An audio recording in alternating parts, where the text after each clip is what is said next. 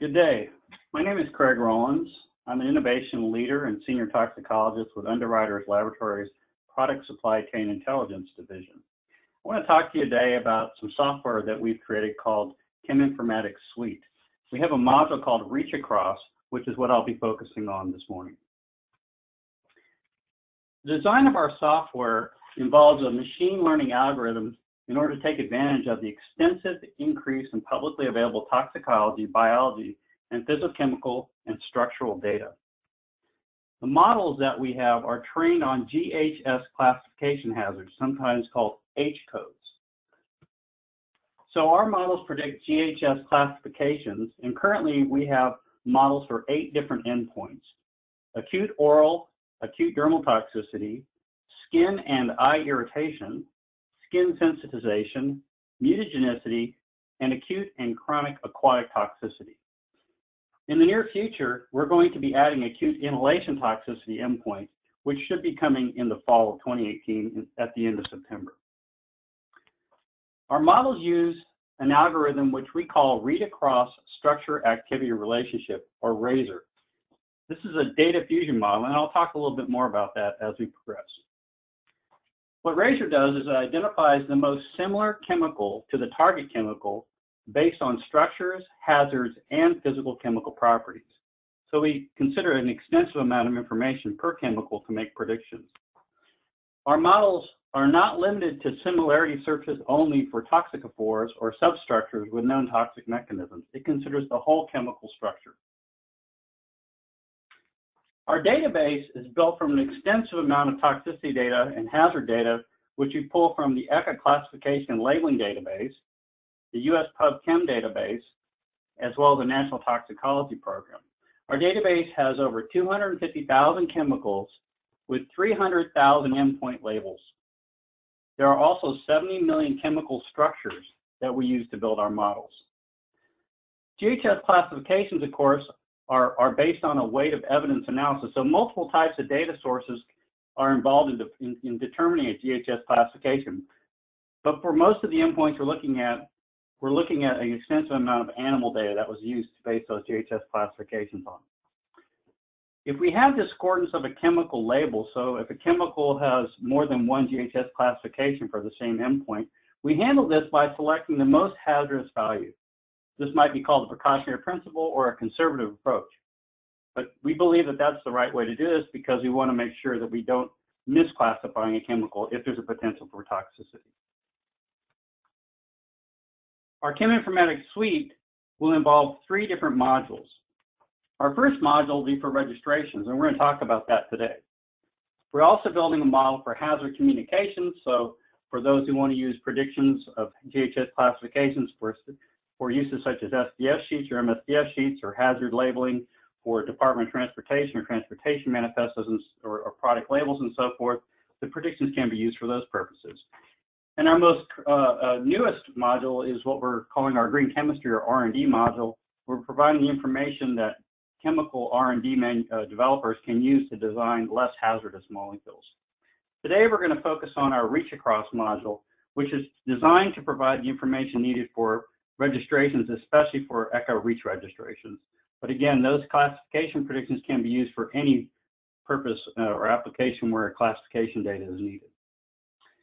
The way the models work, again, we call Read Across Structure Activity Relationship, or RASER, is that we're looking at chemical similarities or analog identification or nearest neighbors. So for example, there are 2 chemicals on the screen here. We are methacrylates, an isobutyl methacrylate and a butyl methacrylate. Now, these are very similar looking chemicals, but the computer has to use an algorithm when we've chosen based on assessment of multiple ways of looking at chemical similarities. We've decided to use the Tanimoto heuristic, or sometimes called Jacquard. And what this does is it looks for how many substructures in the chemical are the same across 2 chemicals and divides it by the total number of substructures in the chemical. And based on the heuristic for Tanimoto, these 2 chemicals would be determined to be 90% similar. And I think most would agree those chemicals are very similar, and 90% is probably pretty accurate. And that's the fundamental basis how we look at chemical structural similarities. That information is used to build networks of chemicals, and these networks then are very extensive to the point where we can identify very closely related chemicals based on those structural similarities and other features as well now with our new models that I'll talk about. The idea here is simply to identify the chemical that's most similar, that is positive for a particular feature or hazard, and identify the similarity to the closest negative chemical or chemical feature. For the reach across module, we use something a little more advanced called data fusion read across structure activity relationship or RASER. So again, if we just look at the simple aspect of looking for the nearest neighbors, we have a chemical, for example, we want to know the acute toxicity.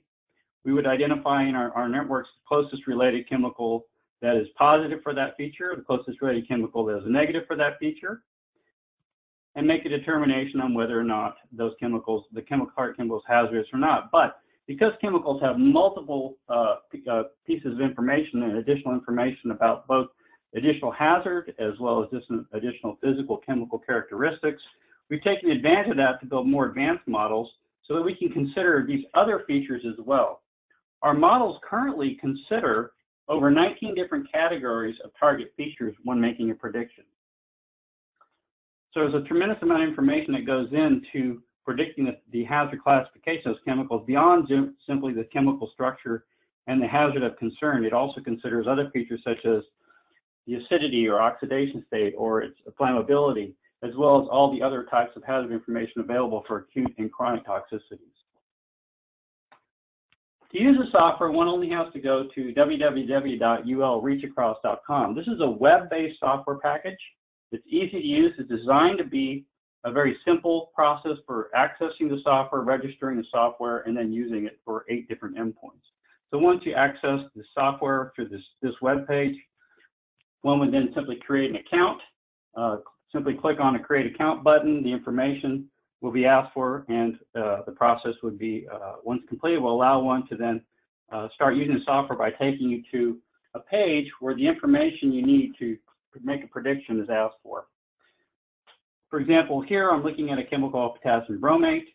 What's needed is a SMILES code. You can use the CAS number as well, and our software does allow the CAS number to be entered in addition to the SMILES code. However, it's really best to enter the SMILES code because sometimes CAS numbers cannot be are not necessarily accurate.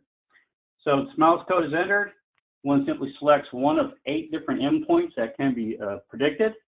You can select all 8 with a simple button at the top there. You click it and you automatically select all 8, or select independently which models one wants to predict for. Once that's done, you simply enter the Save and Next button, and the model begins to make the predictions. It takes 3 to 5 minutes to make each one of those predictions. It does it at the same time, so 3 to 5 minutes, you'll have most of the endpoints if you select all 8, and you'll have reports sent back in a PDF format for the prediction and additional information, in this case for our REACH Euclid dossier formatted.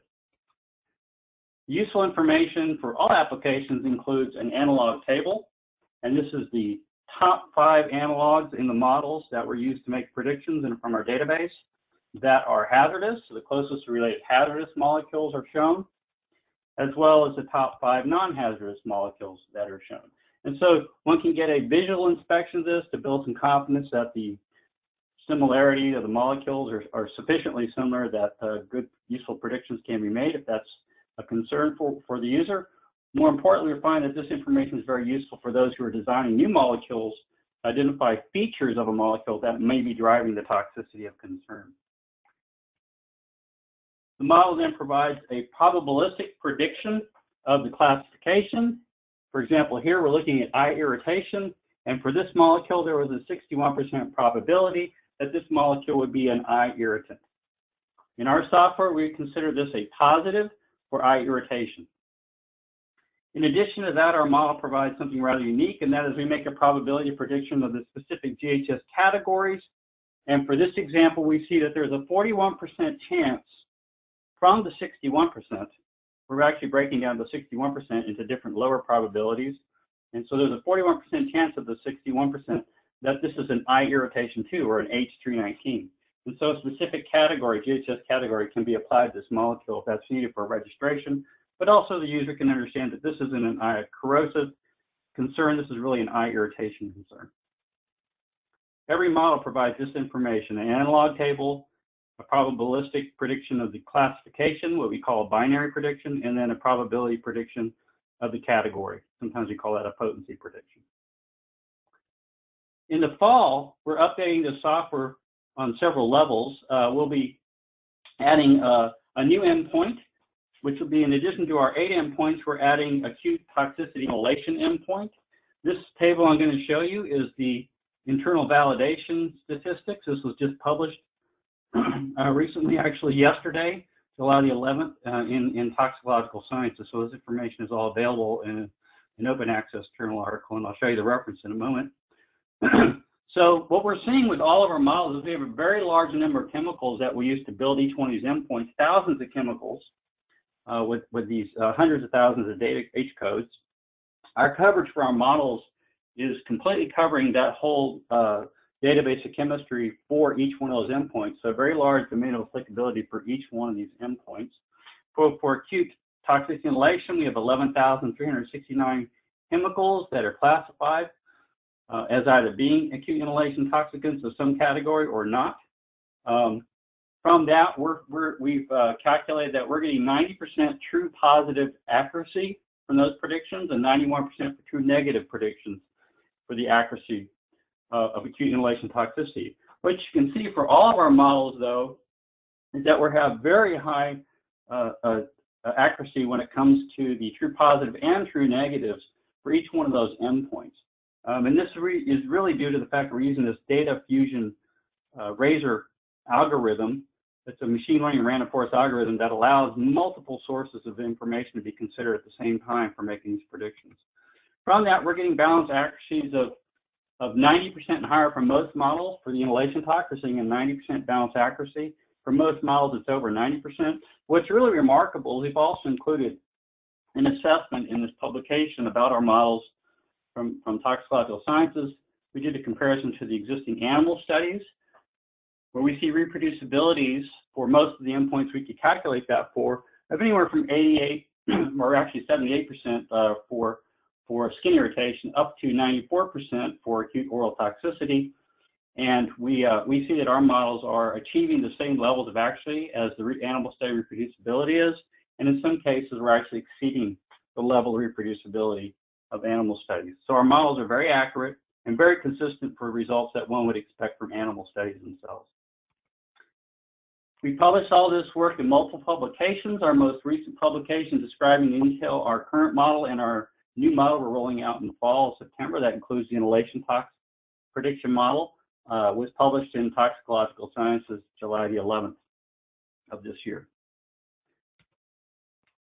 So to access the software, you go to ulreachacross.com, and in the fall, we'll have a new interface, a new website for this, which will be the psi.ul.com/en.